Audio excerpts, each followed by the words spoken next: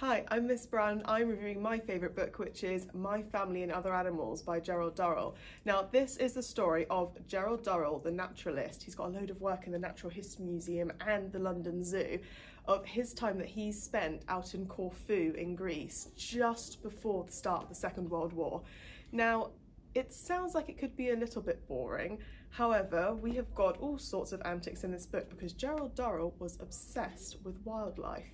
So we have got cases of, he didn't really have anywhere to put them, so we found that he had scorpions in matchboxes, snakes in bathtubs, and various other creatures until the point where his family was saying, if you have one more animal, you have to get rid of another one, along with all of the culture that he experienced while he was out in Greece. So if you think this might be the book for you, have a go. It's definitely my favourite.